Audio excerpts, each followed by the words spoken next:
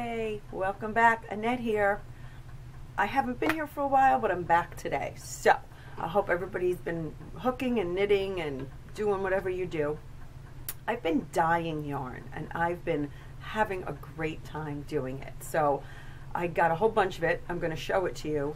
And, yeah, so just grab up a cup of tea or coffee or something hot or cold, depending on where you are. If you're watching this from another country, I would absolutely love for you to just drop a comment saying, hey, I'm from, Thailand, I'm from England, I'm from London. Just so it's just, to me, it is really, really amazing that women and men and anybody who crafts is able to share their knowledge, what they're doing, just their excitement for the craft, their passion for it, with people from all over the world that we would never have an opportunity to connect with. So I'm just kind of celebrating that today. I just think that's really cool that we could all share in what we know and see how other people do their craft, because it's sometimes dramatically different because of the tools they have and the materials that are available to them. And I'm always amazed at what other people are working with. And so it inspires me to try something different, kind of get out of my whole comfort zone thing, which I got to be honest, they call it a comfort zone because you're happy there. And I like being in my comfort zone. But I think it's so much fun to see what other people are doing. So go ahead, get a cup of coffee, and I got my green tea. It's super hot, so I won't be drinking it right now. So, okay. So for those of you who don't know me, my name is Annette. I'm a love of rug hooking, and I never really took up knitting, but have been exposed to that whole loom knitting thing, and from the YouTube tutorials, I've been able to just learn so much, and I have a great new passion for knitting with my looms. So I'm just going to briefly show you some of them right now, just to quickly acclimate you. Those of you who are loom knitters know these are our looms that we use. This is from Cindy Wood Craft, cindywoodlooms.com. This is a fine gauge loom. This is her latest loom. It's a 90 peg loom, and it produces a much finer gauge. So if you could see, this is another experiment. I did my first experiment, let me grab that, on a regular gauge loom, which is a 5/8 inch, which kind of looks thick pegs, and they're 5/8 apart, 5/8 inch apart, so this is 24 pegs. They also have a 30 peg, and these are 1/2 inch apart. And though they all produce something a little differently depending on the yarn you use, and I'll show you what I've done with those over the last 2 weeks. But this was that first experiment. I'm working on creating like a little scarfette shawlette, and this was just a sample to see how it would knit up using a certain, I was doing the garter stitch, and I just kind of wanted to see what it would look like. So I'm experimenting, and that's the same yarn as this, but this is becoming a much tighter gauge, as you could see. And basically all I did was start out with probably 1 stitch, then I added 2, and then from that I built on. I did 4 rows of that, and then added, increased, sorry, I'm not using the correct knitting terminology, but I just kept increasing every 4 rows. So I think I still have to tweak it. I think I probably should have done maybe, instead of just 2 or 3 or 4 rows, maybe done 6 rows, so that the increase is a little bit more gradual, and this is a little bit more tapered and kind of less width up here, longer, because that's what I want. I want one that I can wrap around and leave the little, your little hanging. This is worsted weight, so I'll be looking at fingering to work the next one with, and that should be the one. So I just wanted to quickly show those of you who knit, whether it's loom knitting or any kind of loom.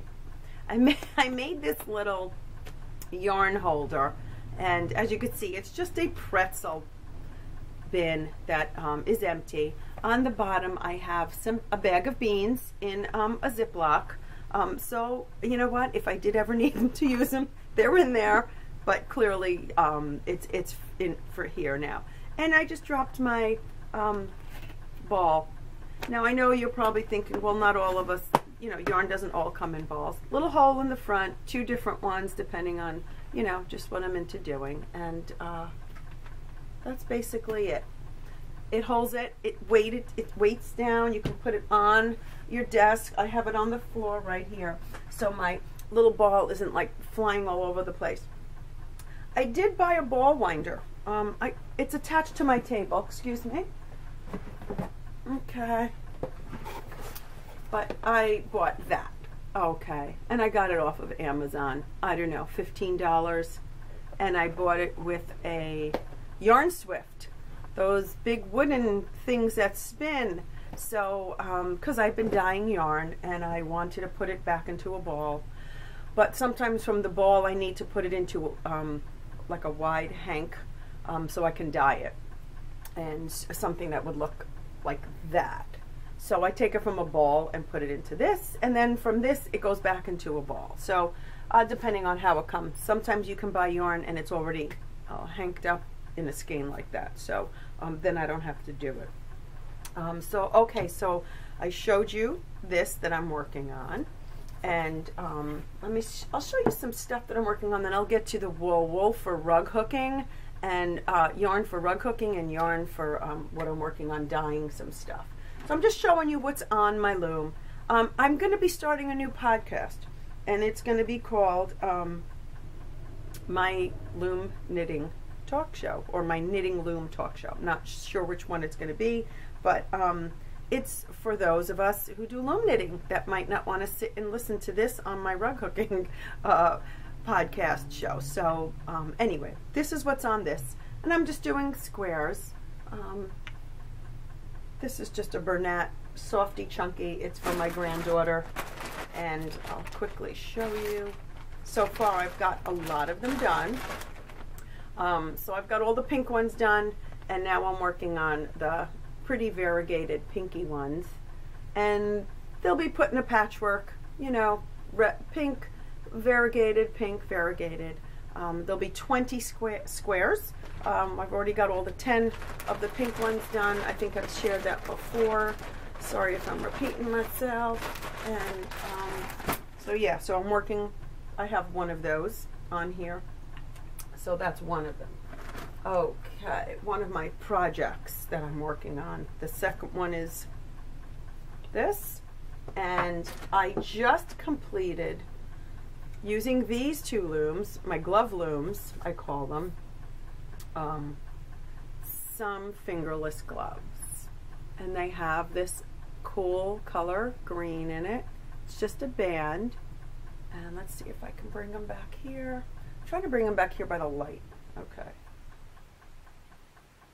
So there you go. So I have those. This is a dark green called Praying Mantis from Willow Daily. And it's a daily worsted weight. It's a super wash. Awesome, awesome, $5.99 from Willow. It is wonderful. So I did do another pair. And it has this cool dyed yarn in it. Let's see if I could show you. There you go. A very simple pattern I made up for my fingerless gloves. It goes very quickly. It has a nice thick cuff.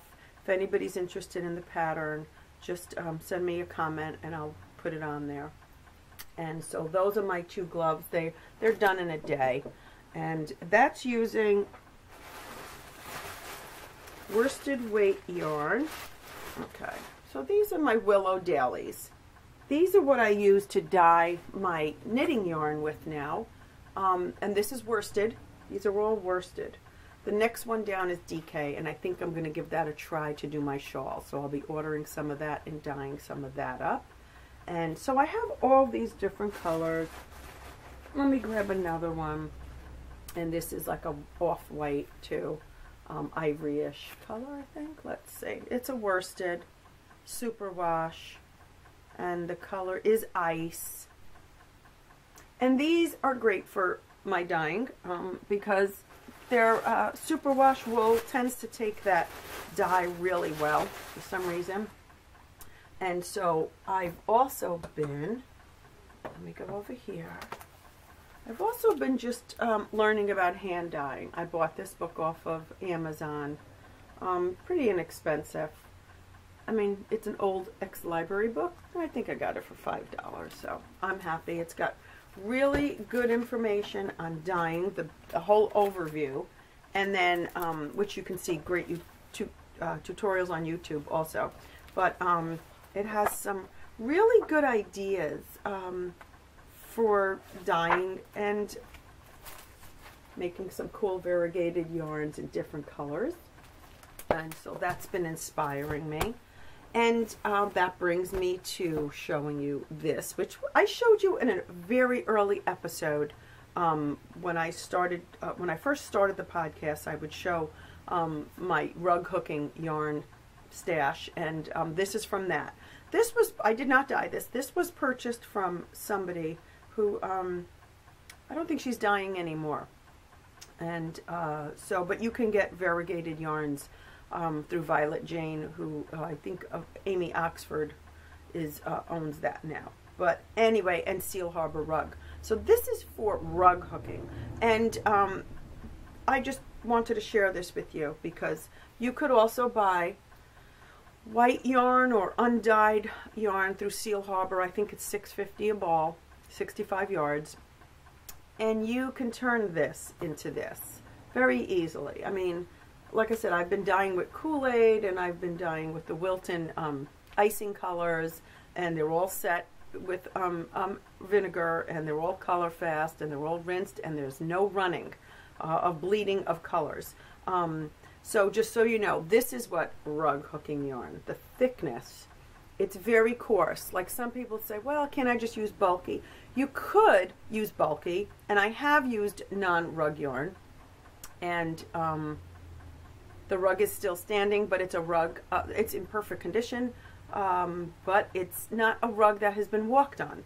So I would not suggest putting this yarn in a rug where you're going to have any kind of traffic on it whatsoever, or you will ruin it. I mean, that's all there is to it. Rug yarn is a very dense, thick yarn. It's coarse, and it's meant to be coarse so that it stays in the burlap or your linen very well, and it's not slippery, so those loops don't pull out very easily.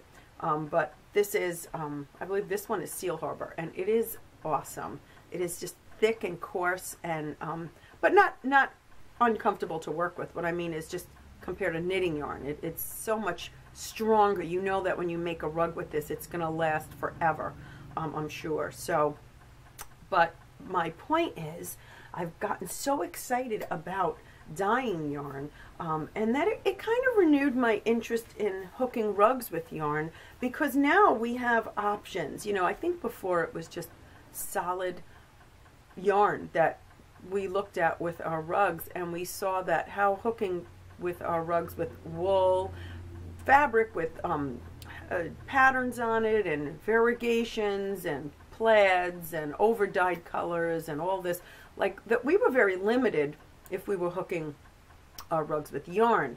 But as we started to evolve with our dyeing techniques with wool in general, it transcended over into also yarn. So why not get into yarn? I mean, I love yarn. So that's, you know, one of my things. I just love it. It's easily dyed.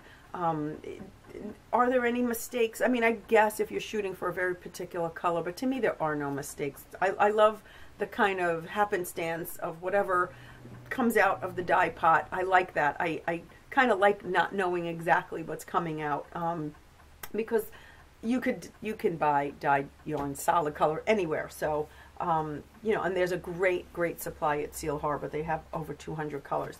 But my point is that it's so much fun. And, you know, for flowers, trees, even if you're into geometrics, you know, we can get some crazy colors if we dye them ourselves, and get such interest in our rugs by even adding 2 or 3 colors from the rug into one rug to into one piece of yarn to kind of balance the whole look of the rug out with that kind of dyed yarn with all the colors in it that are in the rug. So anyway, I have some, I have been dyeing, so I just wanted to share some of the colors. I'm trying to see if there's a way I could do this. Oh, you know what? I'm going to use this just to show you kind of what it looks like against there. And I'm trying to see if I can pull it back. Let's see. Does that help at all? There you go. So these are just like a red, jewelly, dark tones. As you can see, they're just really pretty. Okay, that's one. These were a blue, pinky tone that I used. And like I said, most of these colors were from the Wilton gel, but some of them were RIT dyed. And RIT is fine for wool, it's color fast, and for cotton. So I've used all different. Here's a green. This green is really very pretty. It's a little, it's just, I just wanted a two-tone. There's a little yellow in this green. As opposed to this green, which has a lot of yellow in it, in different colors. So, there you go. That's what that one. So, I did little tiny skeins. You're probably wondering, like, why did she do such tiny amounts?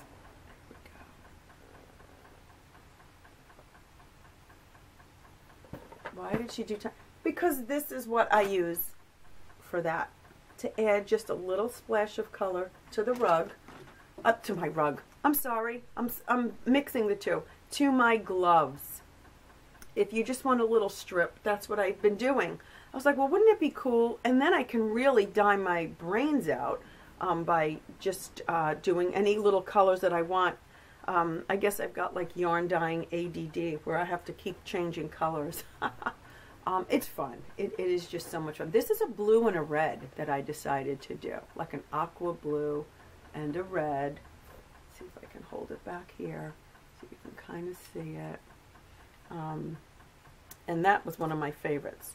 And this is, I love like light blue, aqua blue. I'm kind of drawn to that color, and I just wanted to kind of temper it with gray because I'm going to be doing it in a black glove and a dark gray glove, and I thought that would be really pretty. So this is just, you know, all the fun you can have in your kitchen without really messing up, because any way it comes out is okay. It's okay. And my last one is a rust color. I was shooting for pumpkin, like a terracotta pumpkin. I guess I got it.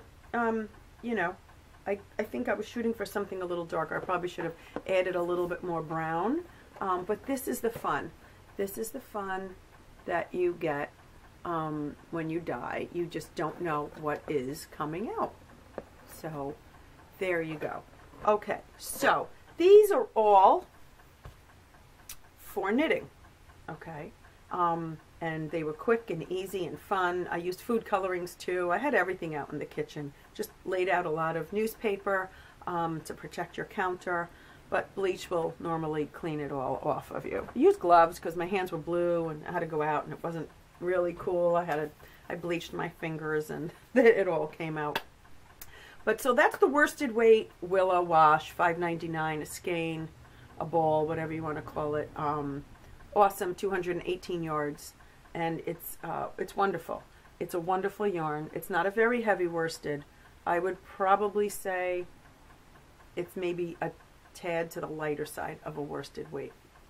But I'm fine. I like working with it, and like I said, it adds a little dynamic to a solid color. And so that brings me to doing it for our rugs. You could do any of this dyeing for our rugs. You could use Kool-Aid, 25 cents a pack. You can use the food colorings right now in your pantry.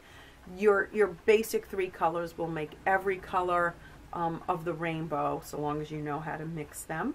And RIT actually has a web page to dye their colors too. So if you want certain color tones they'll give you the formula.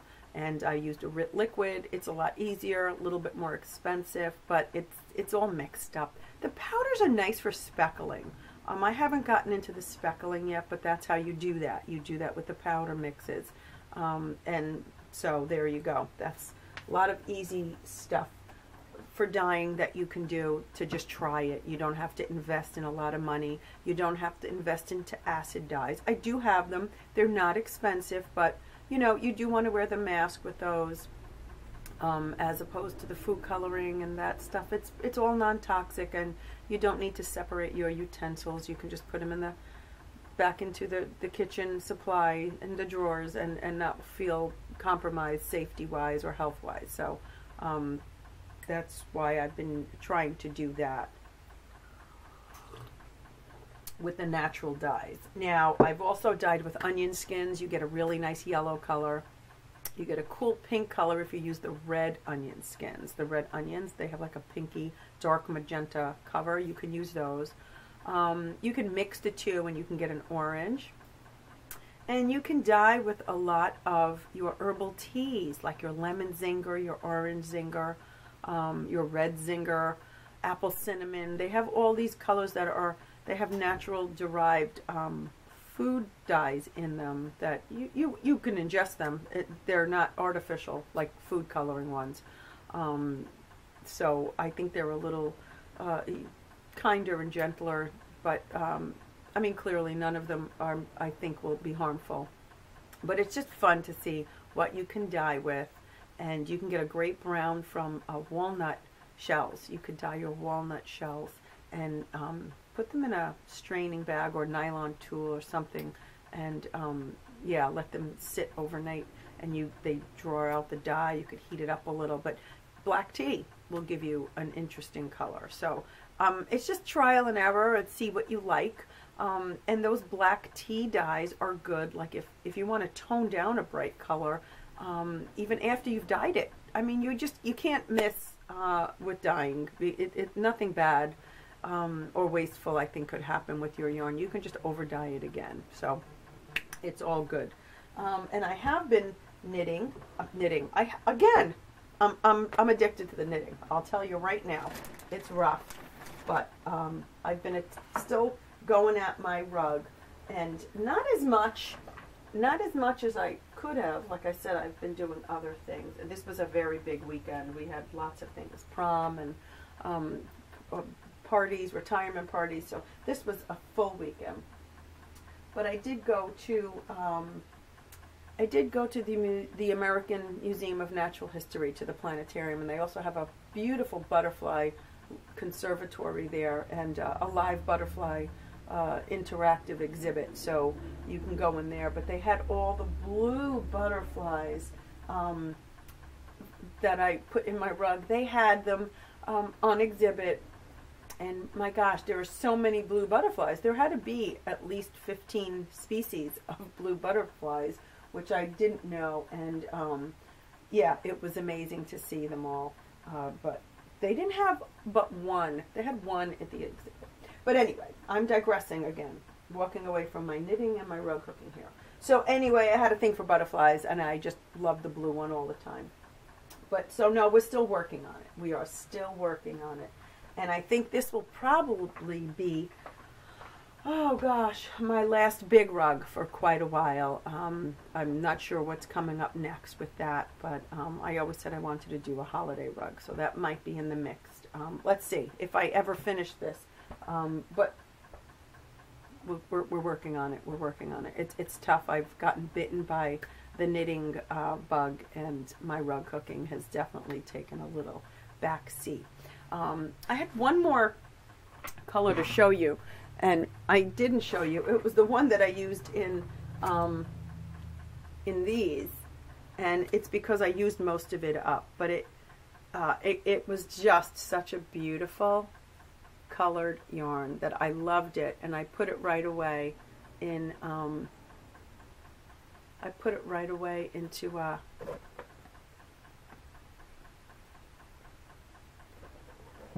into the gloves. And so I just wanted to share, you know, as you can see, it's a small amount. I didn't make a lot of it. And so what's nice is that you can make these little hand-painted snippets of yarn. I mean, even for those of you who love the socks, I see everybody's knitting socks on all these knitting podcasts, and why not use a small little, make a mini skein of variegated yarn for your socks. If you like solid socks in general, I do. I don't really like those variegated ones, but wouldn't that be cool to put like a band of color here, maybe on the toe or the heel, where it doesn't kind of show so much, and that you can enjoy it and know it's there, but it's not showing through your pants. But anyway, that's just saying. So there you go. And so yes, that's what I've been working on, and I'm grateful that you're still watching. When the new podcast comes out, I will definitely let you know. But I am working more towards my loom knitting now and phasing out the rug hooking. But I will always keep you connected with whatever I'm working on in whatever podcast you're watching of mine. So I just want to say thanks for joining me. And I'm glad. Like I said, leave a comment of what country you're from, or even what state you're from. It's always interesting to see who's watching. And hopefully we'll keep connecting through all this love of yarn and passion for creating and dyeing and just knitting. It's just all good because I love my yarn. And I can't do squishy face with this because it's a little rough, but you get it. Okay. See ya. Happy hooking.